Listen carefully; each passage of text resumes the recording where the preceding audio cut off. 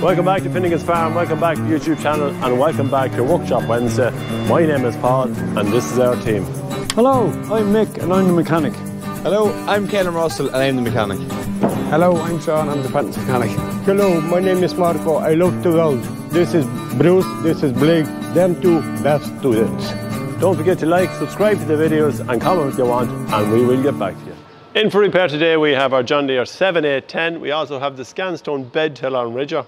JCB 4220 is in once more, and yes, we have Marco changing blades on the Mashio tiller. But before we get started, little bit to show how that Cahill actually missed last week, and it's to big followers of Finnegan's Farm here in Clane, County Kildare, tillage and potato growers, and it's to Brian and David Martin. So on your next video, if you could wish David a happy 9th birthday on Saturday, the 27th of May, he will be delighted. So happy birthday, David. Now we're going to head over to Caelan.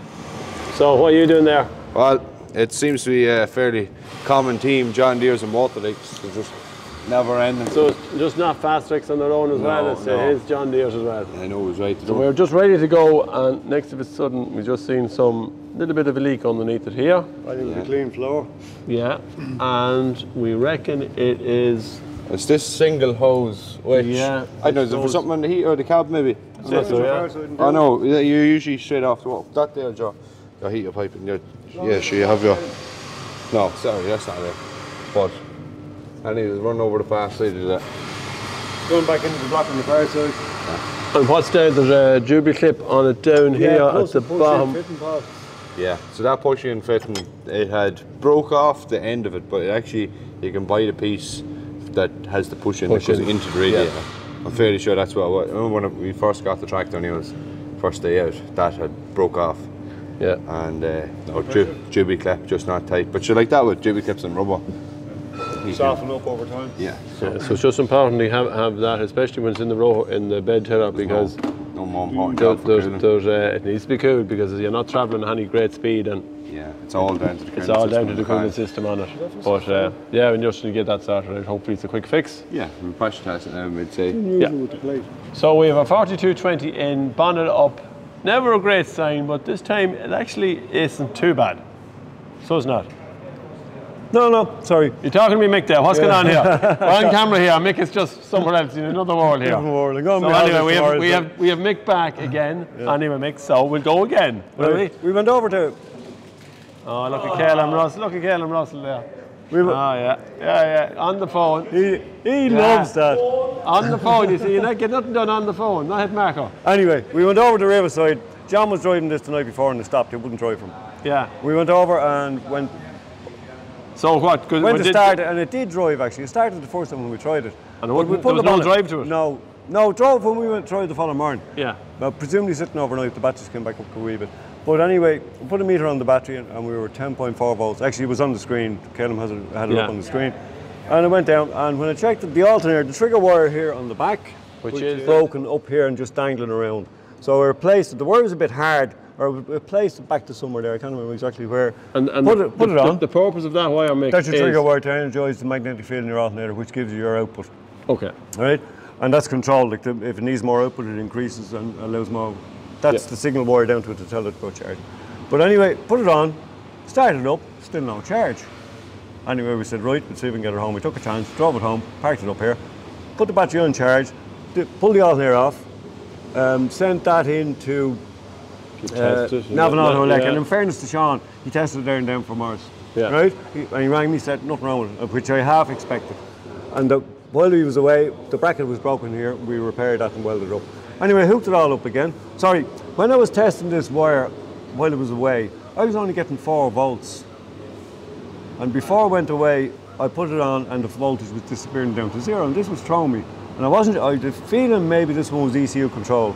Anyway, put it back together, battery fully charged, started up, and straight away on the dash, 14.5 volts. So you're saying because the batteries dropped down that it wasn't the ECU switched off, presumably to limit consumption, protecting circuits. Yeah. I've got caught out with this before with the John Deere's on the lights and that, and the combines.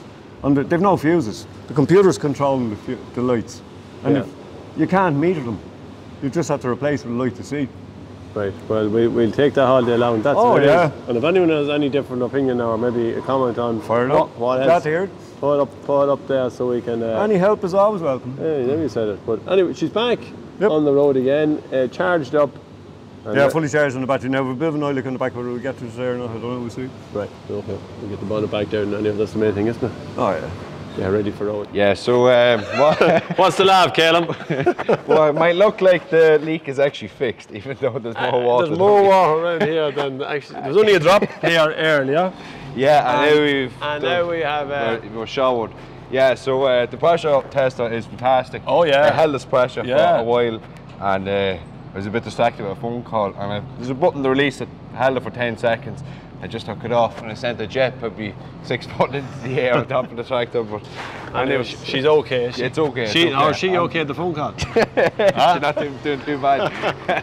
It's fairly hot in here, and well, it's fairly hot outside, I should say. But we have our fans working in the workshop, and they're a fantastic job, especially because might dry you off then and out with that. With the Need look a bit of of drying now. Yeah. Well, Marco was here at his favourite pastime, changing blades on a Rotovator. My God, we have changed so many blades this year, haven't we? Oh my goodness. So we have on the go, we have 4 Rotovators going, have we? Yeah, 4. 4 or 5 Rotovators going at the minute, along with some 2 tillers, and we seem to be constantly changing blades. Now, they do take a lot of time.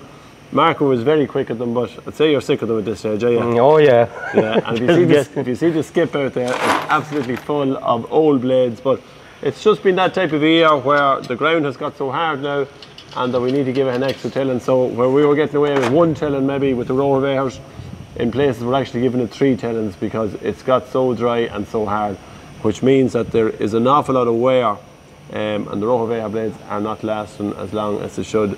So I tell you one thing, we will not be sorry when we're finished. This is really what they wear down to, and once you get down to that point, well, there's a big differ, and that one is not actually completely gone. I have seen them an awful lot worse where they be here, but so there's no point going on any further with them. Oh, there.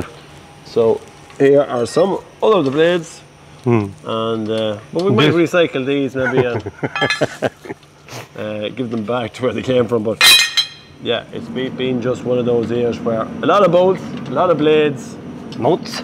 Washers. nuts and washers, everything here. But he's still happy I had at the minute. Oh yeah. And maybe that's just for the camera, Marco, is it? No. Oh, it's okay. He's okay, yeah. It's nice weather. Yeah, it's nice weather, that's the difference. In at the workshop we have our Scanstone Bed tiller. Came up with an issue the other day.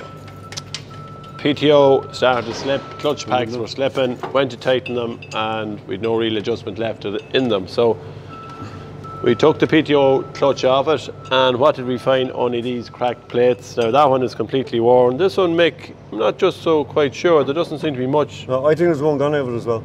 Oh, there's one completely gone? Yeah, melted out because we were short a plate. Now there was one good one in it that actually had the part and we're still on it. Yeah, so we'll put that in as well. This is the machine we just bought this year, just to give us an extra bit of a push on. And we sent it to work, and yeah, it worked fine for probably a couple of days, and then all of a sudden, stop. And the idea of the clutch pack is to protect the tractor if anything slips, so it hits a stone or anything like that, at least the clutch will slip, the roller will slip, and then it'll reset itself. But when we went to adjust them and went to tighten them, we had no more adjustment left, and that's why we had to take it asunder. And like, these are more old style than the new type ones. The new type ones have little clutches on them that will reset themselves, but this is the old type one. So Caleb and Mick have taken it asunder. What make is that clutch on it? Weasler. Weasler. So generally with these, if you're starting them at the ear, you would slacken them off, slip them, and then tighten them back up. But there was no adjustment left on it. So what is when you're putting new plates there, Mick, what do you do? 1 second. He's not even listening to me. No, we'll go there for a second. Basically, all the steel parts, this one was slipping, so you get glazing on the steel parts. Yeah. And if you put it back together, it's like on a car, if you hit the brakes and you get brake fading, you have no grip. So you deglaze, cut the surface of the plates again, did all that on the steel plates, new discs, give the one I use a rub just to get it. Well, that was it. Should be good enough of that. Well, we'll find out soon enough. So, and if it does slip, do you just adjust it up and back it off then? a turn or two? What I did is I tightened it almost coil bound and I put a feeder blade in. I think I'd 0.1 of a mil of a gap between the coils. Because I can't get any, I was YouTubing a good one, I was getting American stuff with it. Yeah, so that was really a no further on. No. So we've tightened it up, we've backed it off, and going to bring it to work. Caleb is going to head off with it now, and hopefully that should be, over there. See what it's like. should be good to go.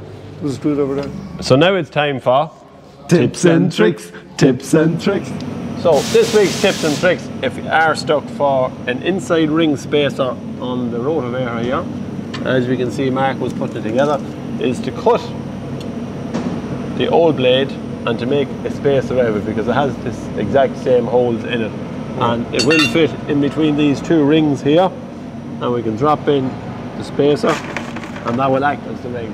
Now obviously if you had a new ring to put in it, you can put a new ring in it as well. Yeah. But if you didn't have one, and maybe you hadn't got one in the workshop or one in stock, you could just cut your blades, use that as a spacer. Yep. Happy days. Happy days.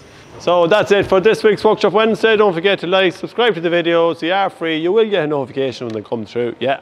So from everyone here at Finnegan's Farm, we talk to you all next Wednesday.